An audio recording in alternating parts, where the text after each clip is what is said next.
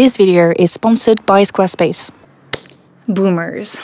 People should buy less Costa coffees and go on less holidays. We worked hard and we didn't have a car and we didn't have a colour telly. Seem to want to focus on their phones more than listening and learning. Millennial and Gen Z are the most educated, the most hardworking, yet the worst paid generation. While far more productive than past generations, we are at the forefront of social causes like climate change, which is like an existential threat. We can't afford a home, we can barely pay rent by ourselves, we can't imagine having kids, and because of all of that, we're also very prone to develop mental illnesses. I mean, the list goes on and on. Given what I've just said, it makes total sense to hold resentment towards a generation that had it easier in terms of work, housing, etc. The term OK Boomer became popular in 2019, especially after New Zealander Representative Chloe Swelbrick said it in Parliament. OK Boomer. Now, one observation that we can make is that the generational war has become an analytical tool, a framework from which to think, to theorize, etc. I mean, just type Gen Z, Millennials or Boomers online and you'll find countless articles on these topics. A French guy named Brice Couturier went as far as writing an entire essay titled OK Millennials, a response to OK Boomer, he explained. Couturier, a boomer himself, said he wrote it because he was attacked on Twitter by woke keyboard warriors. And to be fair, what motivated him to write the book in the first place is as bad as the book itself. It is very misinformed because he didn't talk to young people. He talked straight out of his ass, to put it simply, which is a common pattern among old white men essayists, I can't lie. I mean, it is so misinformed that even the title of the book is wrong. Because the generation Couturier complains about is not millennials, it's Generation Z. Now you see where I'm going, you saw the title of the video, you saw the thumbnail. My argument is precisely that the generational war is pointless. I most notably realized that after I watched two Gen Z versus Boomers debates, the Jubilee debate and the Dr. Phil debate. These videos were very boring, and for me the reasons why they were so boring is that there were too much diversity of opinions within both groups. There was always one Gen Z agreeing with one Boomer and vice versa. Every time a Gen Z or Boomer tried to generalize about the other generation, someone would stand up and say not all Gen Z or not all Boomers, and they were kind of right to do that. What struck me even more, especially in the Dr. Phil debate, was that Gen Z participants ended up debating themselves more than they debated Boomers. Among that Gen Z panel were a proper lefty, the auntie were gay, and some influencers, so of course they're going to argue, how can you put all those people in the same box? In fact, when I looked online for academic articles on the generational war, I couldn't find a lot of things, and the things I found usually had a disclaimer like, we understand that there is a lot of diversity within each generation, but blah blah blah. I mean, yeah, using the generational war as an analytical tool is flawed. These categories, Boomers, Millennials, Gen Z, are primarily used for marketing purposes, for advertisers to help them better identify their audience. But they have been adapted in the world of journalism and the online world because they have become clickbait buzzwords. Now, I'm not saying that people only use these categories for clout, because there are some cases in which they are useful. However, there are many cases in which the generational war is used in a way that does not make any sense. Like, look at this TikTok video I found when I was preparing this. Do you want to know who raised the most mentally ill generation of our time? Boomers. And they don't want to take any responsibility for this. So Danielle uses the generational war framework to explain why millennials are depressed. What she implies is that boomers, as parents, are responsible for millennials' poor mental health. Sure, boomers probably weren't as equipped to deal with mental illness in comparison to parents today. But what Danielle does here is that she psychologizes social problems. Gen Z and millennials aren't depressed because of bad parenting or childhood trauma. That's what neoliberals want you to think, that it's a personal issue and that your parents or you are responsible for it. They are depressed because they grew up and have to survive in a neoliberal society that is making us all very unhappy. Mental illnesses are a natural response to Gen Z and millennials' difficulties to imagine a sustainable future for themselves and for the planet, for everybody else really. The generational war framework here is counterproductive. It psychologizes, therefore it individualizes social and economic problems. Okay, let's take another example. Here is an article written by millennial journalist Sarah Green Michael for the Harvard Business Review. In it, the journalist looked at the study that showed that millennials are more likely to agree with 4 statements they use to assess work martyrdom. Let me list them. No one else at my company can do the work while I'm away. I want to show complete dedication to my company and job. I don't want others to think I am replaceable. I feel guilty for using my paid time off. So these are all statements that millennials were more likely to agree with. And so the journalist got curious about it. She wanted to understand why millennials acted that way, why are they workaholics, or why do they see themselves as work martyrs. She says, I have a theory.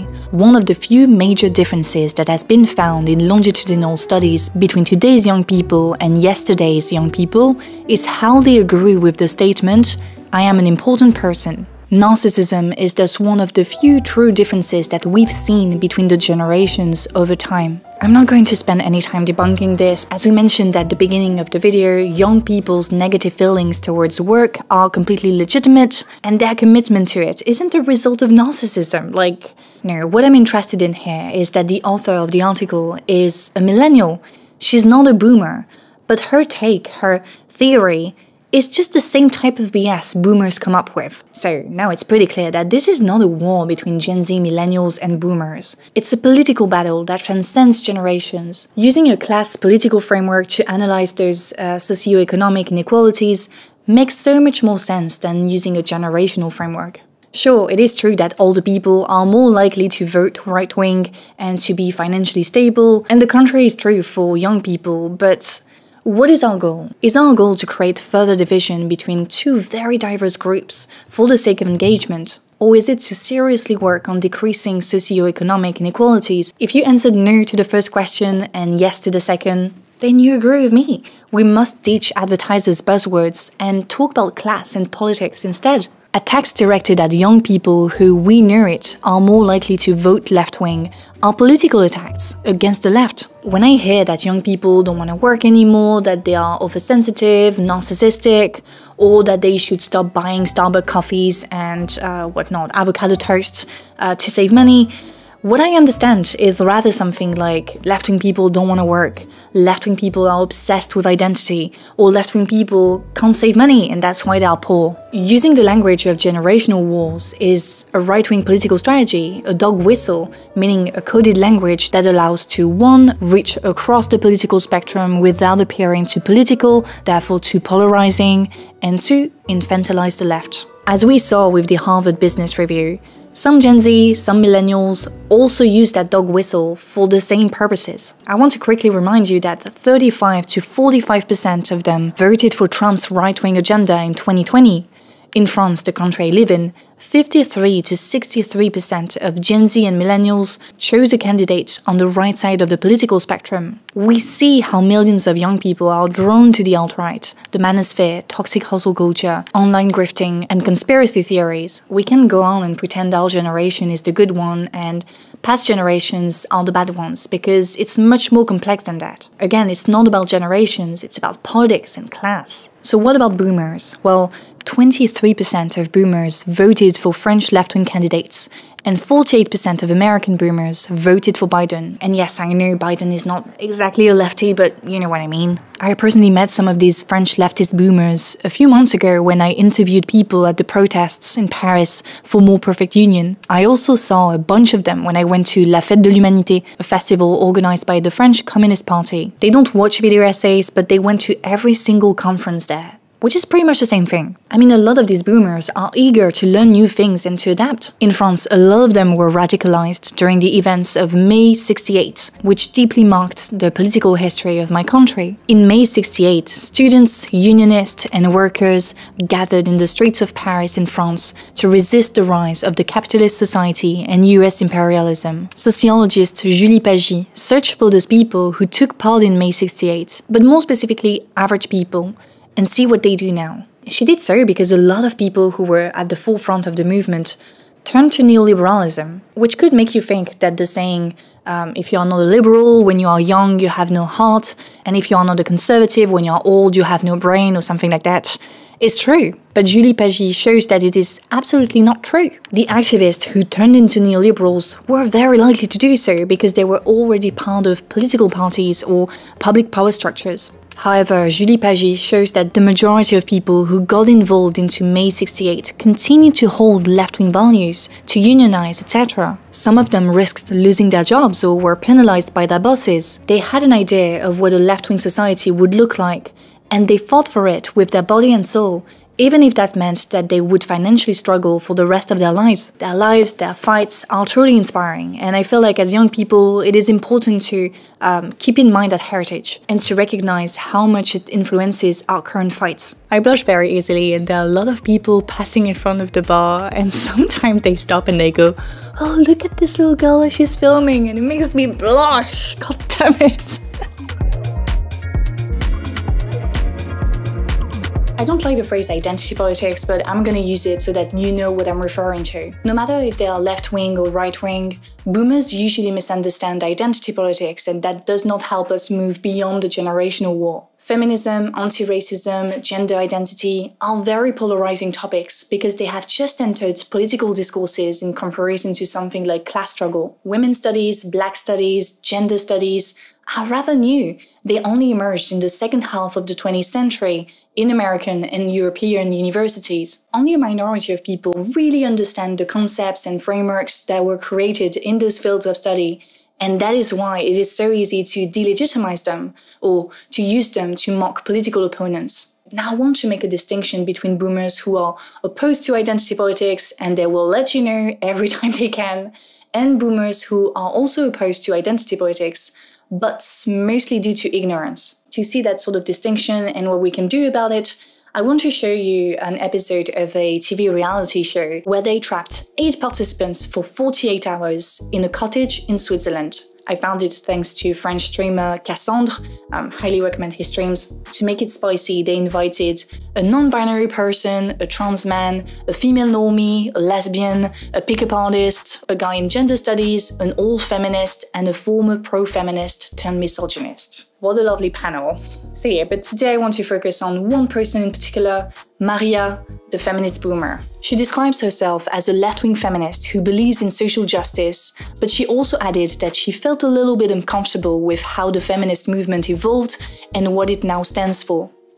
Later during the apéro, she explains that she doesn't understand why people feel the need to identify as non-binary, as queer, lesbian, etc. Léon, another participant and a trans man, explained to her that it is a privilege not having to define yourself using those labels because those who are part of the minority groups have to prove that they exist. As Cassandra rightly explained, even Léon, who passed as a cis man, has had the privilege to not have to say that he's a trans man when he introduced himself. Like, it's really funny to see the face of Maria when she understands that Léon is a trans man. She's like, whew, how many times have I been tricked? The thing is that she can tell she's not evil. She probably never met a trans person in her entire life. Later in the episode, she thought that drag show came from the French verb draguer, which means to flirt. And even later, she said that she didn't like when her daughter wears like crop tops or things like that because she's afraid that young boys are gonna sexualize her. So for me, Maria is part of this category of boomers who are anti-woke, but want to be educated, or at least are open for change. Like, she got it wrong on many things related to gender, but not in a purposely harmful way. Like the male boomer of the show who refused to acknowledge that Léon is a man. Maria, on the other hand, listened and asked questions. And it is our job in those instances to educate, especially if we call ourselves social justice advocates, and especially if we had the privilege to be educated on those topics. So going back to Maria, well, Maria believes that class is more important than gender, race, etc. She says that working class people don't care about those things. This take is extremely common among left-wing boomers, and not just boomers. So I want to pause a little bit and use it as an example. For me, this take stems from the fact that LGBTQ+ movements, feminist movements, anti-racism movements look like they are pushed by the urban educated left, which means that it looks like they are the ones concerned by those topics. These fights get associated with them and become unrelatable to average people, including working classes who only care about putting money on their plate and paying the bills at the end of the month. Well, this take, in my opinion, is misconstrued. First, it is important to state that working classes have always been involved in identity politics fights. Sure, the people who lead them, whose voices are heard, who are interviewed, who go on TV, are the most privileged ones of the group. But the working class women, working class queer people, the black working class, they were there, on the ground. They've always been there. They are the foundation of these movements, doing all the work behind the scenes, ensuring the stability of these movements through time. Maria's take implies that gender, for example, is not part of working class life, but that is not true. If you've been in working class circles, or if you are working class yourself, you know that the pressure to perform gender, masculinity if you are men, femininity if you are women, is strong. Working class queer people, yes, they exist, Maria, know it all too well. People in their environment quickly made them understand that they did not fit in those boxes and had to do something about it. I mean, working classes experience homophobia, transphobia, misogyny, racism, at work, at home, in trade unions.